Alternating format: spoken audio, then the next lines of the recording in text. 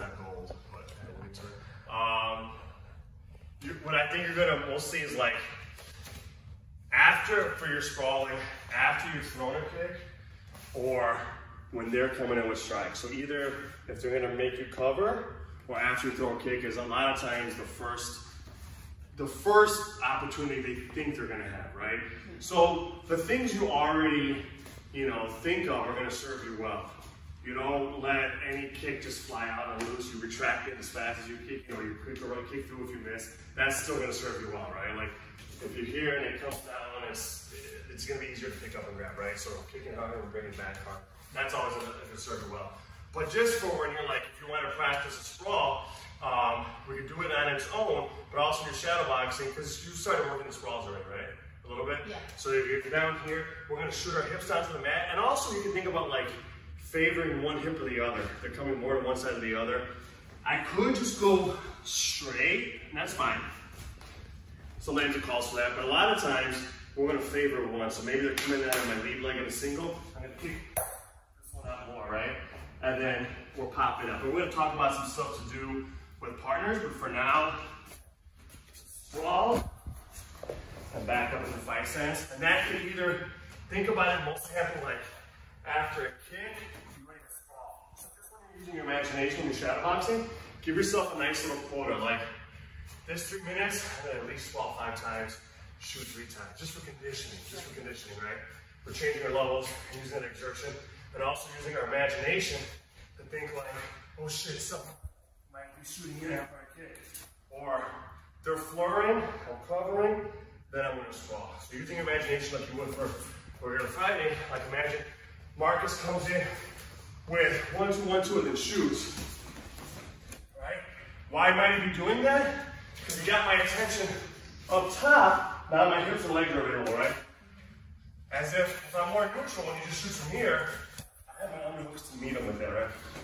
Similar. Or if I kick and maybe I'm getting predictable with my timing, or he thinks he doesn't respect the kick, he might choose those opportunities, just like he might come with the right or something, like if I'm coming with the rear roundhouse, he might use an opportunity to work for a takedown, grab it, now it's going there, right? Because I'm on one leg as opposed to 2, I'm less stable, right?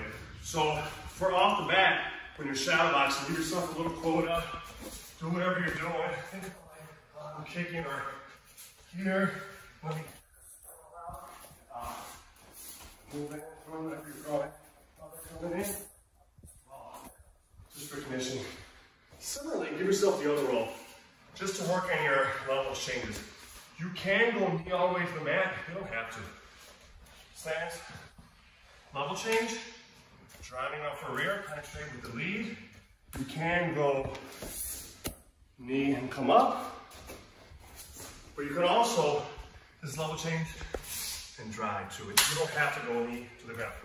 Again, whether or not you'll end up shooting a lot in fights, do it for the conditioning, right? Get their attention up here and there. Keep going. All right, so that's in and of itself for kickboxing. Work that into your imagination. We can do that. And then with a partner, we could be a little bit more formulaic. We'll set up like a combo, like Marcus. I'm going to throw a 1, 2, 3 kick, and Marcus will shoot in light, and I'll try to sprawl. We're not going to try to trick each other. We're just working the conditioning and the timing. So actually, we'll do the opposite. Marcus, can you just throw like a 1, 2, 1, or 1, 2, 3 kick? And I'm going to try to use that as an opportunity to take down. So, be nice and easy. I want you to sprawl harder next time. So.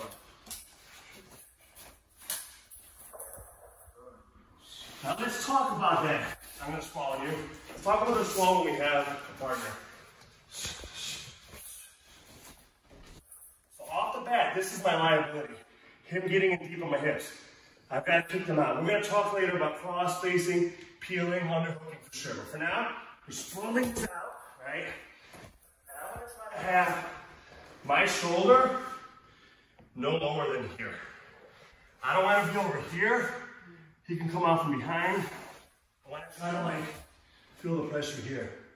angling down this way, right? Even if all we're doing is getting an angle, you know how we want to get off center on the feet? We want to get off the center off of reshoots, because I could be here and he can still reshoot and get in on me. Yeah. Right? Arm right in front of him. So sprawl, stuff the head, I'm blocking, stuff the head block, get off the center, come out, even if it's standing. Later, we're going to have some fun doing things here, making them hay, or turning them over and start working some strikes. We'll get there in about a week or two. But for now, the partner, I'll do it again. I'll throw 1, 2, 3 kick, little shoe. Just like that with the partner. Nice and easy, real predictable. I'll peek, start feeling it. Where's my chest? Ah, it's kind of high. Let me get down here. All right, just try to put all your weight. See if you can get an angle. Stand up. You do that for time. Okay, when we do 10, you do 10, all right? Similarly, Marcus could do it off of, that was a reactive takedown set for Marcus. I threw something, he went for a takedown. It could be the same. I'm going real big, ducks under. He can go for a proactive takedown, which is off of his punches. He's going to cover and he shoots there. Right? We get 10 of those each. Right? Go again. Right. Let's go again. Go ahead. Just practice that, okay? Like we do when we're doing striking combos, when we know what's happening, try not to over anticipate, but don't sprawl before you go.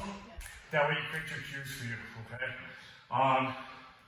Any questions on that so far? So when you're sprawling, you're going like, if their head is going one way, you're sprawling, your weight's going on the opposite side? Yeah, ideally. Like, you know, try to auto duck under, you practice sprawl on me. So let's say, yeah, so I'll come, so let's say I'm gonna go, coming in. Yeah. Keep these suckers away, hard as you can. Your shoulder and chest and then on my back, kick them out. Oh, go ahead, you pancake me. Kick out and land on me. Do I just drop my weight? Yeah, drop my weight. Yeah. Yeah. Nice. Exactly. Good. Okay. And that was really so good. This hand can be anywhere. Yeah. And then this one, you're just putting the weight on it. Yeah. Well, exactly. One of them was going to kind of be there. Then we can do different things. We start choke, we start working strikes. But off the bat, yeah, one shoulder and favoring. And what you did here too is exactly right. The leg that I had, like that I was closest to, is the one that you kicked further away. Oh, exactly. That's the first time. Now I don't know. No, that was good. That's exactly it. Right? Wait, so this leg here is also going to be... Yeah, it'll be out more. For sure. Okay. But that was nice because you instinctively, I was a little bit more in on this one, because it's closer to me. So you kick that one out, and then you just went to the bad. Yeah. That's what I tried to. Oh, yes. Now, that was good. Now, come back here, go to reverse, and feel this balance. Good. Shoulder there, and just feel like it comes while I'm moving, just stick with me.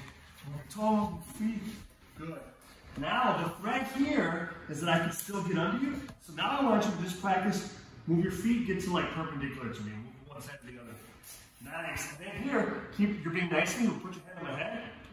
Like, turn my head away. Even more than down, like, yes. Now, it's going to be tough for me to turn towards you. Now you can stand up. Away from me still. Yeah. Okay. That makes sense? Yeah. This hand, what does this hand do? So we got a lot of different stuff. So over here. Sorry, you down here. So this hand is on the head. This hand should go to the side. This hand I like to block. Because one of the things that can happen if I don't block it, he's just going to reach and start catching me here, right? So I can kind of like just touch, move here. You can also use your knee, come here if you want. Does that make sense? Yeah. Kind of sort of. So off the bat, just for conditioning, play around with your shadow boxing, with your sprawl, with your imagination. Like, oh, covering, that's when they might be shooting when you sprawl. Get that in the punch. Or like, I throw a kick, maybe they think they got me. Retract that, sprawl. And then play with your own level change too. Just for fun. And then grab partners, right? Make them do it. Everyone's gonna be happy to help.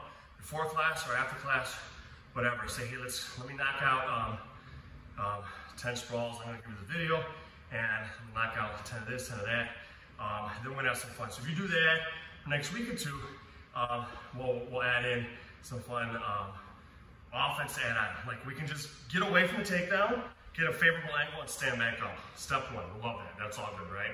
Then we'll work on making them pay on their way up, like a nice kick to the body, where we're fighting somewhere that allows it. Nice kick to the head or something to stand up and go. But then we can work on putting them on the back and sticking more comfortable. So that's one step. I'm going to show you another thing that you can start playing around with just to feel your balance. We'll get the ground bag, and you don't have to start doing it, but it might be fun.